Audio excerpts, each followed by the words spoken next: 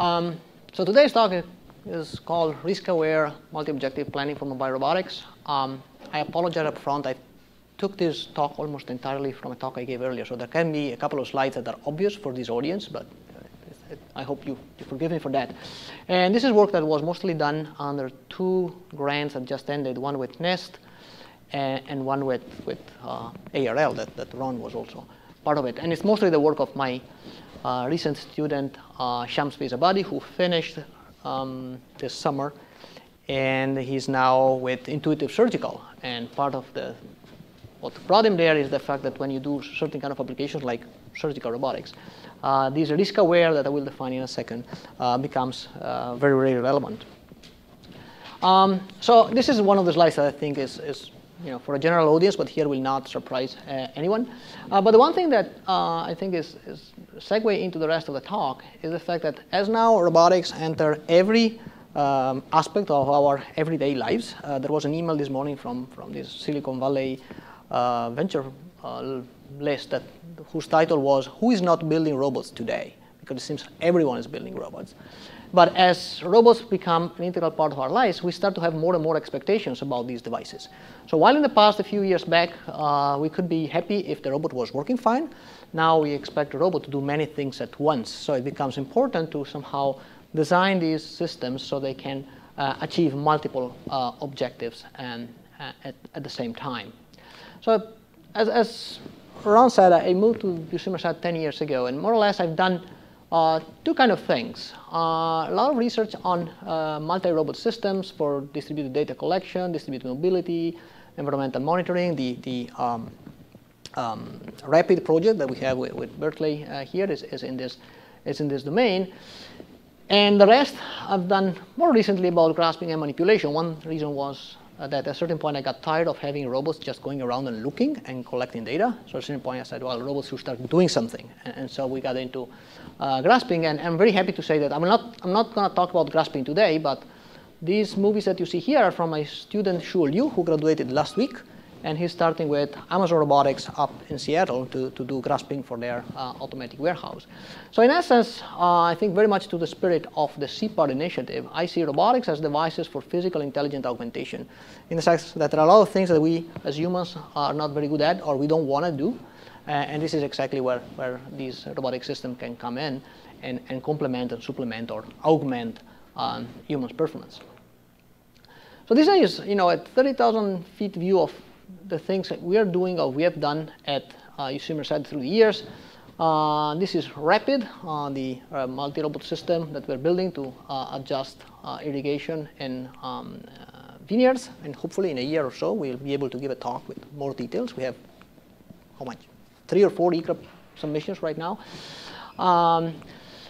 A lot of work has been in searching, in particular with drones. This is a video that dates back to 2011, and it was pretty different doing drones in 2011, in particular because that drone was $100,000, and this would be ridiculous today, that you can buy them for nothing.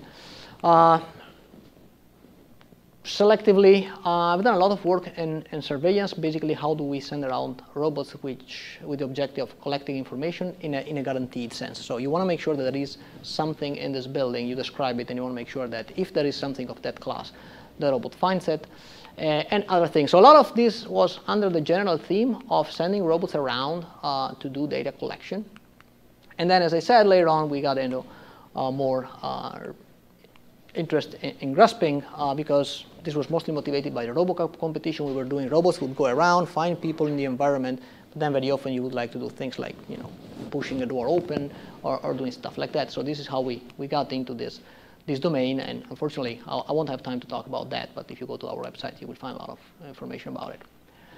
And then the last thing I want to say as a general introduction is that through the years I've been very happy and lucky to have a bunch of beautiful students and wonderful students working at UCMersat. So we participated a lot in RoboCup, and so we got second place 2006, second place 2008. Finally in 2009 we won, so we said, okay, fine, now it's time to retire.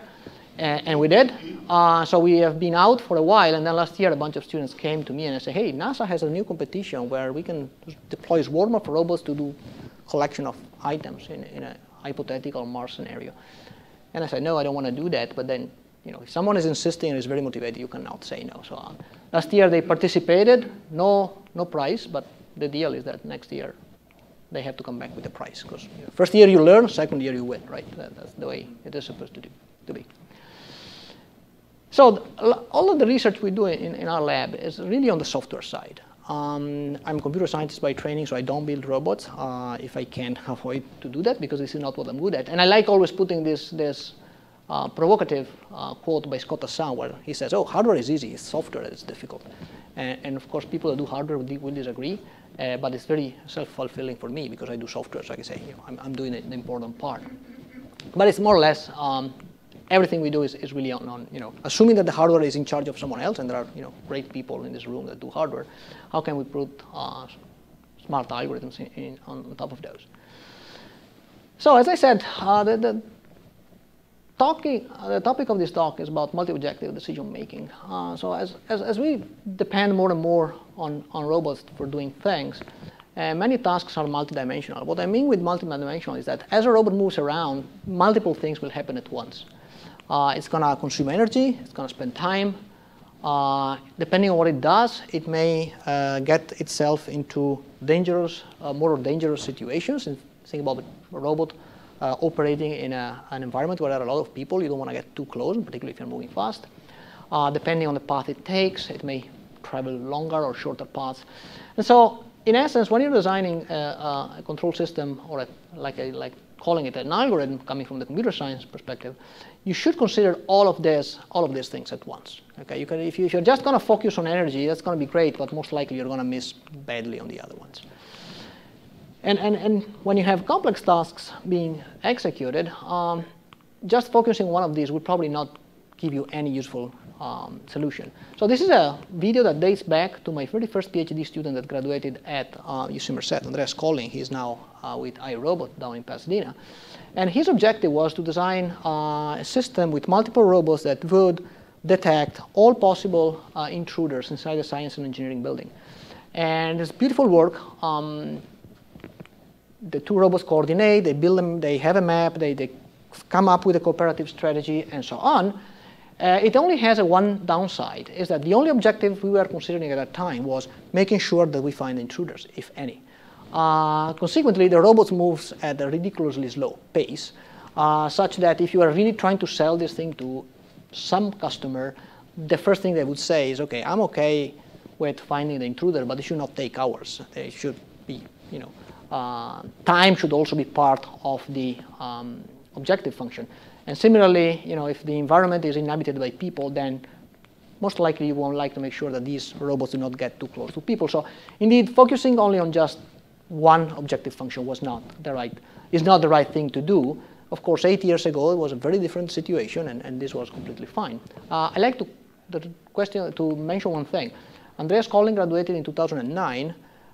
So 8 years ago, the last paper from his PhD dissertation was accepted last week on the transactions of robotics. So we have been persistent with one last piece we had to publish, and eventually got out 8 years later, which is a proof of complexity of this specific algorithm.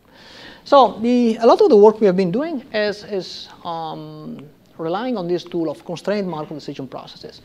And I guess a lot of you are familiar with the idea of Markov decision processes, and if not, this will shortly introduce the framework.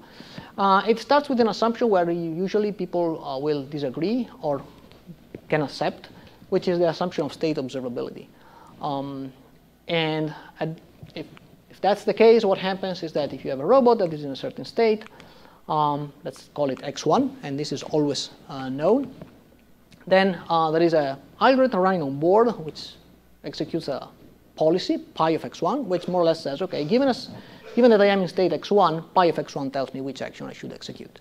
So typically, all of this is in the discrete domain, so you have a discrete number of states, you have a discrete number of actions, and so on. So when the action is executed, what happens is that you make a transition, and this transition is non-deterministic. So you don't really know what is the next state you're going to land into, but it's only probabilistically described by this transition probability. So this is a probability that if you are in state y and execute action u, you end up in state x. So the state is observable, but once you execute an action, you don't know where you're going to end up to. However, once you land in that state, you can observe it, and so you can know a posteriori where you end up to. So when you execute an action, what happens is that in the classic Markov decision processes framework, you just pay a cost, which is a function of the state you're in and the action you execute. In the constrained Markov decision process scenario, on the contrary, you pay multiple costs at once. And usually we split them in two groups. There is a primary cost that is indicated with letter C, and then there are many additional costs, generically indicated with the letter DI. So I can have D1, D2, DM, depending on how many costs I have. So every time I'm in a state and I execute an action, I'm going to pay all of these costs at once. I land in a new state X2, and then from that point, my policy tells me which action to execute. I execute it. I land in a new state, and this is only probabilistically known. I again pay these costs, and so on and so forth. And this goes on forever. Okay? So the difference between the Markov decision processes framework and the constrained Markov decision processes is that in this case, you pay multiple costs at once. So when you have multiple costs at once and you want to somehow write a controller that optimizes with respect to these costs, you can do two things. One, which is very common in literature and we really dislike, and this is based on the end user input, is that you can take all of these costs, you combine them in a linear function, and then you're back to the case where you have just one objective function, and then you're back to what you know how to do. We know how to solve a problem with a single objective function well. The reason why we don't like that, and the reason why our end user did not like that, is that very often these costs are completely heterogeneous. Okay, you have energy, you have time, you have safety, and then what does it mean to add these things together? It relies on some magic numbers or some magic linear multipliers that make no sense, and they're very arbitrary. And even if at a certain point you find this magic conversion factor that translates hours into joule or whatever your heterogeneous things are, after you have solved your problem, you are optimizing with respect to an objective function that have very little meaning in reality. It's something that people will have a hard time to understand because it's mixing all these things together. So you have the objective function at the optimal point is 47. What does it mean? It's just combining together things that don't make a lot of sense together. So an alternative way is to say, OK, I have all of these costs at once. And then what I do is that I split them in two groups, as we said. And one, the primary function, I'm going to optimize with respect to that.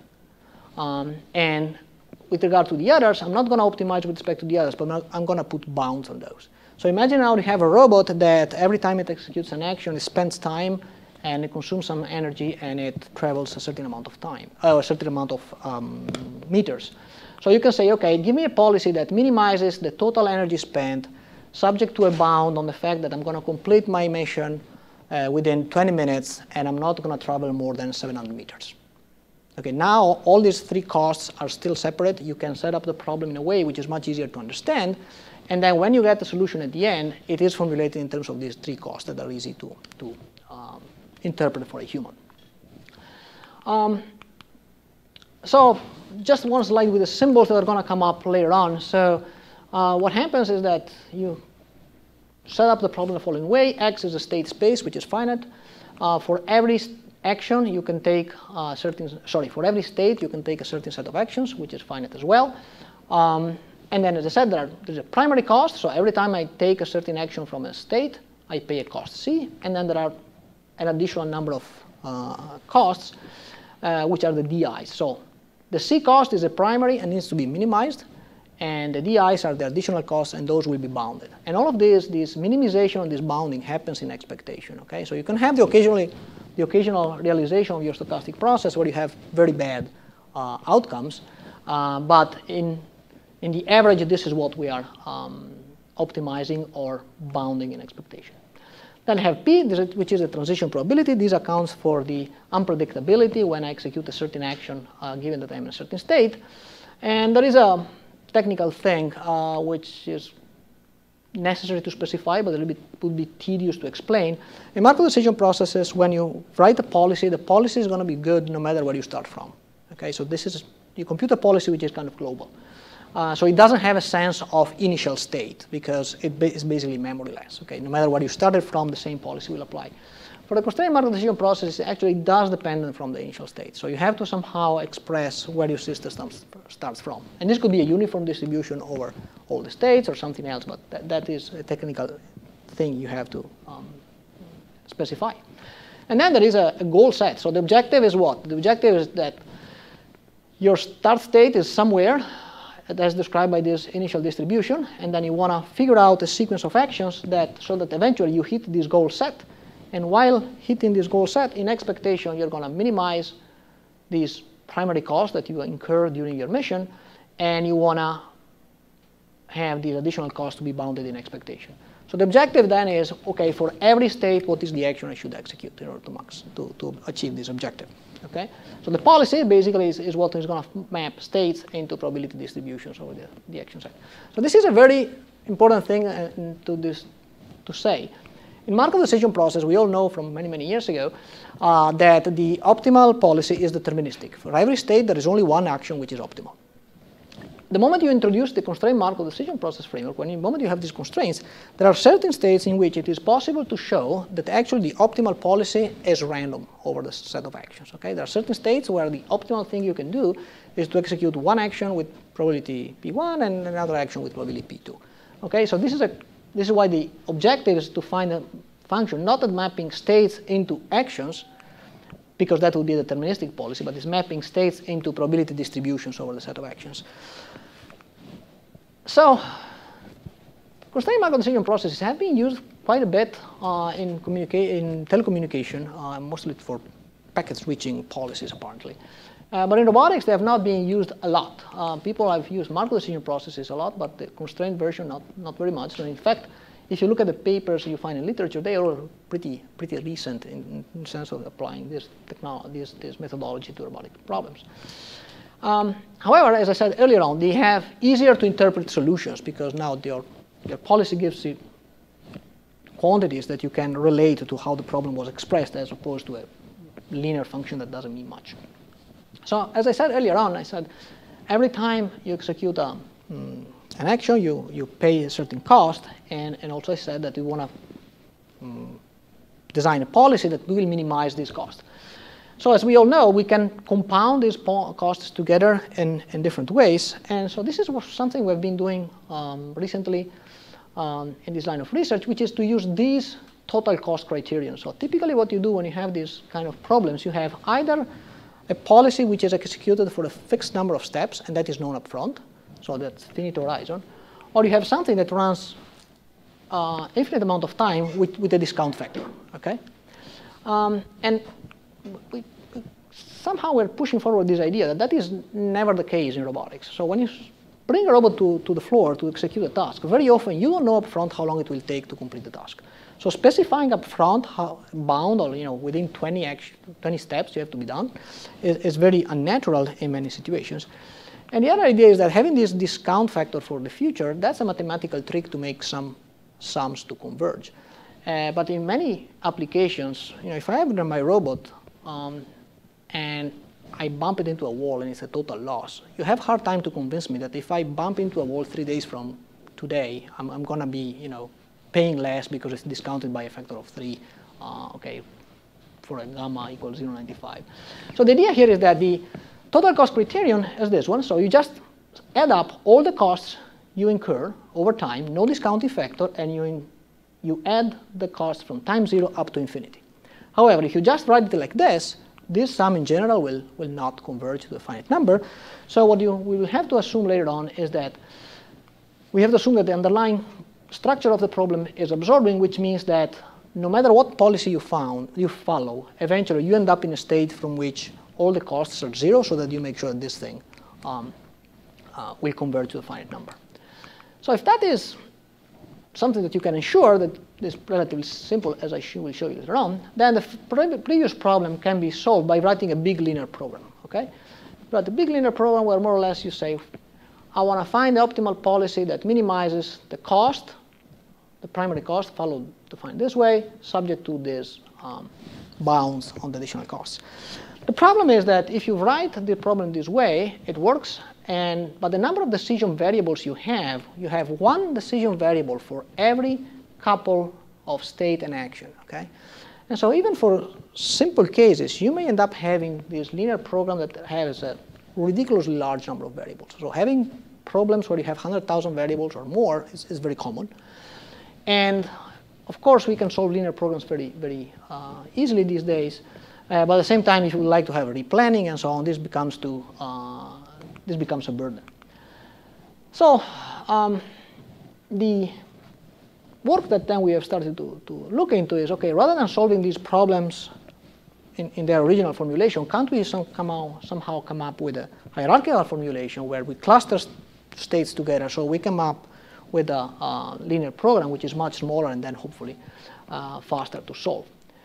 So that's the idea behind it. The idea is that, okay, we start with a problem which could be this one on the left, which is now hypothetical tough problem. And then we take the original state space, we cluster it according to certain criteria that we'll have to discuss in the following. And hopefully then every cluster of states that you see here on the left maps to a single state in the new problem. The red state you see here is the goal state, and that would map into a goal state in the reduced problem on the right. And so the idea would be, okay, can we start from a constrained macro decision process that has a state space which is large, somehow compress it into an equivalent or an associated problem which is much smaller, solve this one, so hopefully way less states, way less variables, much faster to solve, and then map a policy found for this simple problem back into the original problem. And then hopefully we should be faster, and the solution that we get should not be too different from the optimal one. It's obvious that if I'm doing this step where I cluster, I solve this proxy problem, and I map my policy back, something has to give. So an optimal solution in this case cannot be equivalent to the optimal solution for the original problem because I am somehow solving an approximation. The hope is that this gap between the approximate solution and the optimal original solution is small. So similar ideas have been used in the past for the case of macro decision processes, but they were not used at all for the case of the constrained macro decision process.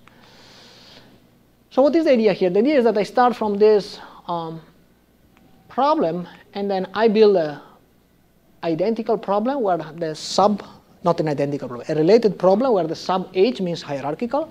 And so you see that for all the ingredients in my original problem, the state space, the action set, the probability, the primary cost function, the additional cost function, the bounds, and so on, I have an equivalent version for the hierarchical problem with the objective of saying that in the hierarchical problem, the number of states I have is going to be much, much smaller than the number of states I had in the original problem. And so I will solve the hierarchical problem. I get a hierarchical policy, and then from hierarchical policy, I want to map it back to a policy for the original problem where there are much more states. And so the two questions that one has to solve is, how do we build the parameters for a hierarchical model? So how do I compress the problem into a smaller one? And the other question we have is, okay, once I have a solution for the hierarchical problem, how do I map it back into the original one? So how do I map the pi star h back into pi star? So the idea here is, in order to build the hierarchical model, is to put similar state, where similar is something I will have to define in a second, into to group together similar states into macro states. And similar here means similar in terms of the cost function. So if I start with my original setup and I have a lot of states, and I find two states that are nearby, and so they have the same cost in terms of primary and additional functions, I will combine them together into a cluster state. And there's a formal requirement here, which is formalized in the papers, and more or less says the following. If in the original problem, I can find a sequence of inputs such that I can go from state X to state Y with a non-zero probability, okay, so there is some sort of connectivity here, then once I build my hierarchical version, my original state X will end up into a cluster XH, my original state Y will end up into a cluster YH. And then what I have to ensure is that if it was possible to go from X to Y in the original problem through a certain sequence of actions, then it has to be possible to go from the macro state containing X to the macro state containing Y in the compressed problem. And this is necessary to do in order to guarantee that I preserve solvability, which means I don't lose solutions in going in this, in making this combination of states. So that's how the algorithm works. And without getting into the details about all the nitty-gritty processing inside there, the idea is the following. If I have states that have a similar cost, then I combine them together. However, there are two issues here. If I start to combine these states together, and I just keep adding them to these clusters, I could be in the absurd scenario where all the states end up in the same cluster, and so I'm back to basically the original problem. So I didn't compress anything. So we have this is one of the parameters we have to pick, which is the maximum cluster size. So a priori, we have to decide on what is the maximum size that the cluster can have. And so if later on I find states that should be added to a cluster because they have similar cost, if the cluster has reached its maximum size, those cannot get in, a new cluster has to be started. The other opposite situation is that if you set the maximum cluster size equal to 1, which would be ridiculous, so what you do is that you're also back to the square one. It's the same problem because you impose that all the clusters have size 1, which means that your compressed problem is going to be identical to the original problem because every state in the original problem end up in one state in the compressed problem. So you have these two extremes. And so in essence, what you do is that you iteratively start, and what we do is that initially we put the goal set into a cluster on its own, and then we walk our way back from the goal set backwards through these operators, which is basically the pre-image of a set of states. And as soon as we find states that are similar, if they can be thrown in a cluster which is not too big, we throw them into that cluster. If not, then a new cluster is started. And then optionally, what we can do is that we can merge small clusters. So if we end up for some reason with clusters which are too small, there is an optional step which will try to merge these clusters together. This is something that we have observed experimentally will sometimes be advantageous, sometimes not. So this is not really as impactful as this step here.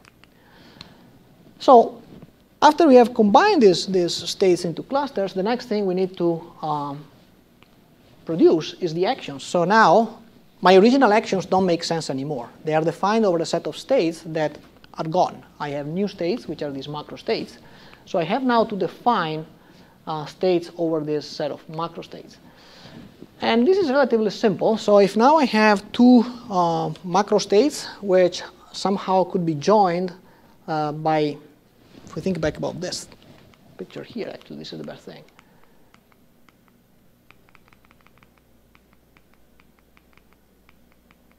There we go. So if these two macro states include the two states x and y such that I can go from the original state x into the original state y, then this macro state can get into this macro state. And so in essence, once I have built the clusters, if I look back at the actions that are applicable to the states which are inside these clusters, then I can define this set of actions, which more or less say I can go from this cluster to this other cluster.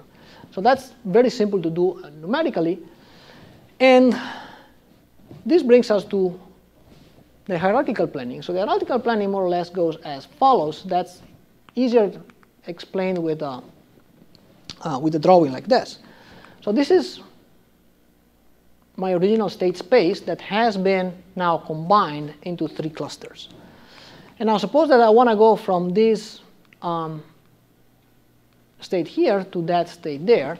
My hierarchical policy will basically say, oh, I have to go hypothetically from here to here and from here to here. However, the physical robot doesn't work in the hierarchical space. It works in the physical space, in the original state space.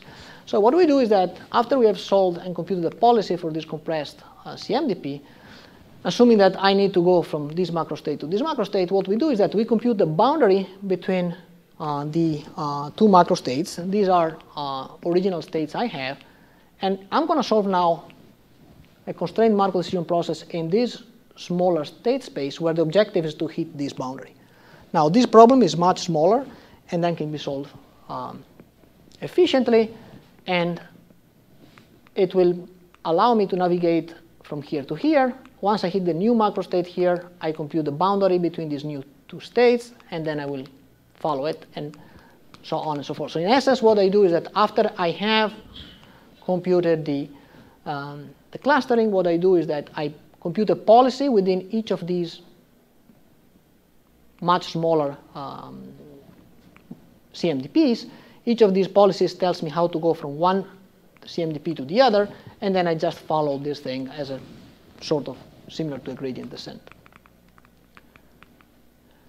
So there are a couple of theorems that are that can be shown that hold for this algorithm, and the first one is basically that a typical result in this kind of sampling algorithm. It says that if you keep determining this, building these samples to compute these costs with an increasingly higher number of samples, then basically you preserve the connectivity, which is one of the two properties I said earlier. And the other thing is that, in essence, when you build a compressed state, you don't lose solvability. So if there was an optimal solution, if it was possible to go from state A to state B in the original problem, it is possible to do that also in the compressed problem. So one of the reasons why I like robotics is that I like algorithms, but I like more when I run the algorithms on the real robot. So we have done a lot of validation for this kind of framework. So we started with some MATLAB simulations to have an idea about how this idea works or not. And then we ran a lot of experiments with the real robot as well. So in this case, just to give you an idea about how this works, we have two costs. One is the primary cost is risk. So now we're going to see that the robot has to go from this point up here up to some point down here. And the heat map here describes the risk. So in essence, the areas which have a warmer color are riskier, so you would like to stay as far as possible from those, if possible. And the secondary cost is length. So if all things being equal, you prefer taking, you put a bound on the length of the path. And so here are two different solutions. So the robot has to start from here, has to hit this point down here, while trying to minimize the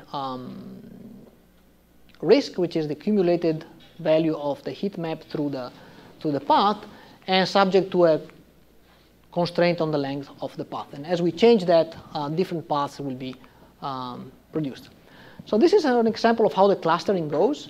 So the goal location goes in the cluster on its own, and then you see that all the other states have been grouped into these irregularly shaped clusters, and the invariant there is that each of these clusters is smaller than this maximum parameter ms we specified when we built the problem. And technically, the way that was built is that all the states that are inside the same cluster tend to have the same risk. If you look, there is this area inside here that is more risky than everything which is around it, and it ended up on a cluster on its own, which was exactly the idea that we had when we designed the clustering algorithm. The cluster should be made of states that have similar costs. So here is a little table with comparing these algorithms. The one thing that is to be observed here are these three different families of algorithms. And this is the time to compute the optimal solution. So the NH here on top is the non-hierarchical, so this is the original problem, and this is the time it takes to compute a solution expressed in seconds. So you see that it goes from something like 59 seconds, depending on how you place the start and goal location, all the way to 1,300 for other more complicated cases.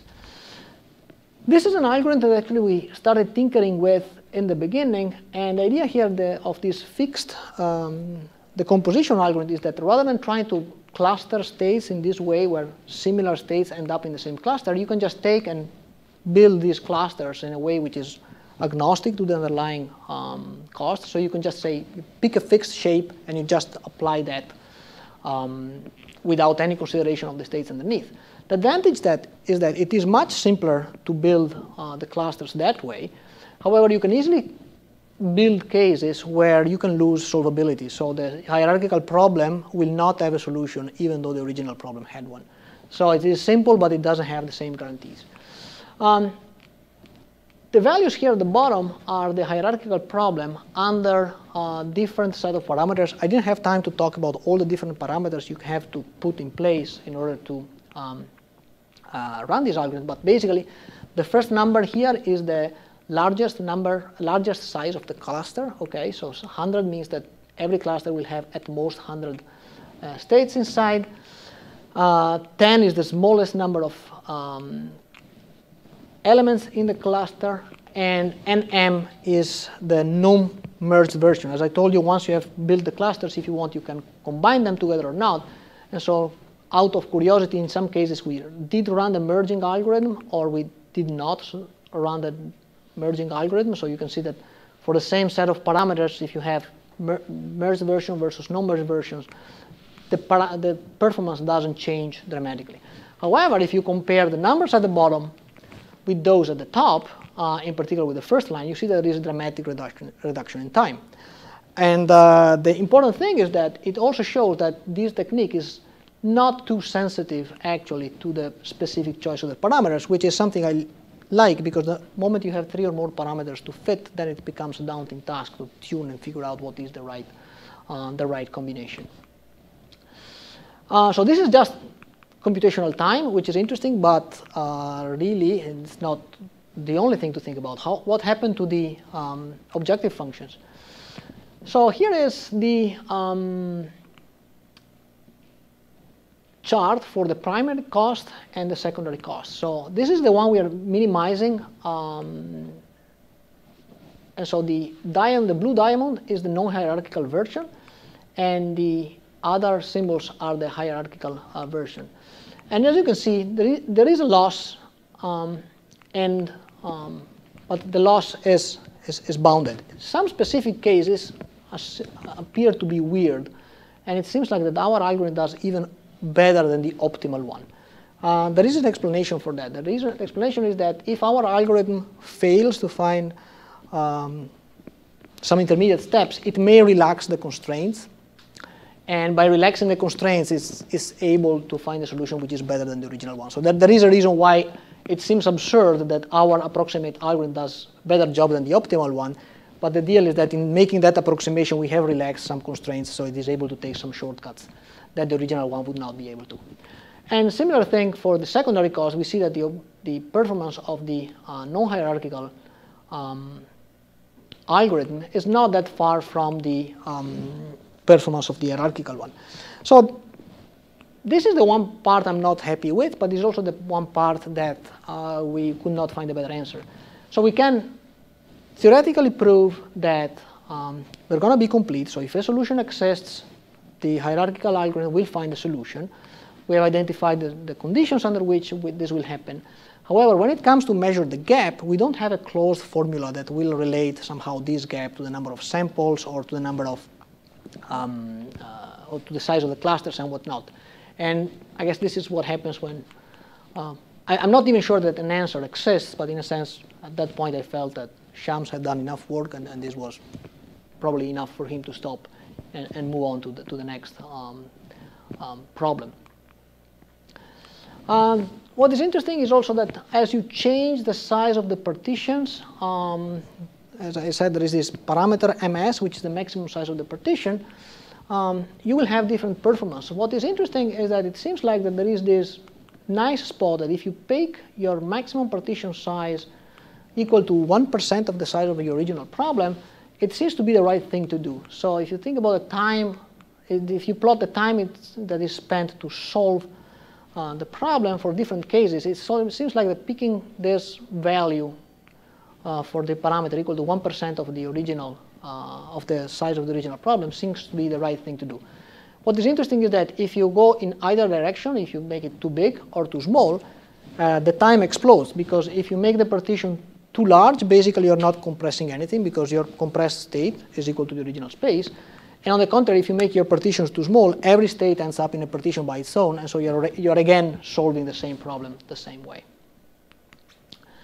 So then we went into some more fun part. So was testing on a P3AT robot, which is something that we all love at universities, right? Because it's our platform of choice for many of these tasks. And so this is the management building at UC Merced, for those of you that have never seen it. The interesting thing is that it's a huge building, but even if it is a huge building, it takes a lot of student time and persistence to travel 5.5 kilometers inside. And this is the amount of testing that was done to get some numbers that would convince ourselves about the performance of this algorithm. So this is the floor map of the building, built autonomously by the robot. So this just runs the standard G-mapping algorithm you find in ROS. These are different locations where the robot would start and go to, and this is the associated risk map. Okay, so this is something we came up with. So there is a corridor down here, which we assume it is low risk, and then up in this region, risk is defined as the distance from the closest obstacle. And so again, the setup is like the previous one. We want to find a path between these couple of points, subject to the objective of minimizing the cumulative risk as you travel through, and having a bound on the specific path length. Interestingly, I mean, even if you go from a simulated scenario to a realistic one where all the transition probabilities were extracted by fitting the data we got from the robot and whatnot, the results we get are more or less the same. So in essence, then we're kind of happy because now we found a way to solve these planning problems, which are tough and require or consider multiple objectives at once in a way which is much faster. There is, however, a number of interesting problems that one could go after in the future. And this is exactly what we are working at right now. And this is the talk I wanted to give, but we haven't finished yet. We are writing the journal version, and it's a few experiments away. So, and this is work done with Marco Pavone, who is running BARS this year. And so these MDPs and CMDPs problem always optimize with respect to expectation. Okay? However, in many scenarios, there is it's unacceptable that you have this occasional realization which is very far from the expectation. Okay? But all of these frameworks do not consider that. As long as you minimize an expectation, you're good. Can we extend this kind of algorithm so that we not only minimize with respect to the expectation, but also we don't get into these surprising occasional realizations that are very far from it? It seems to be a problem about mean and variance, but it's not, because variance is basically symmetric, right? Here, on the contrary, you typically are only interested in minimizing deviations from the expectation in one direction only. If your robot once in a while takes 10 hours to complete a task rather than the expected 1 hour, this is what you are really unhappy with. But if occasionally it takes 2 minutes rather than 1 hour, you're totally okay. So variance would, being a symmetric measure, would not be the right thing to do. And the other thing is that robots often execute more than one task at a time. So not only they have multiple costs to consider, but they may be doing more than one thing at the same time. So can we use the same kind of machinery to solve these tasks when there are multiple of them at once? And so I just want to talk about this thing because it's the thing I'm more excited about, and then we get to the end. So when you have these policies that are executed in a robot, typically we put a cost if we are minimizing or a gain if we are maximizing. And that is a random variable, right? We always do some sort of optimization with regard to that. And due to the uncertainties in the environment, that ends up to be a random variable. So I think there is an interesting set of open questions about how can we now go past the idea of optimizing only with respect to the expectation of these random variables, but also taking into account the fact that there are these occasional very rare realizations that we want to stay clear for. So it turns out that the math for that kind of problems exists. It mostly comes from computational finance. It's called value at risk, average value at risk, and so on and so forth. And the interesting thing we're doing right now is trying to bring this into the realm of planners. So as I said, this was a ICRA paper last year. We're finishing up the journal version. That's maybe another Bars talk for next year after it gets out. And I guess that's it. The take-home message, of course, it's always impossible to give technical details in a 1 hour talk.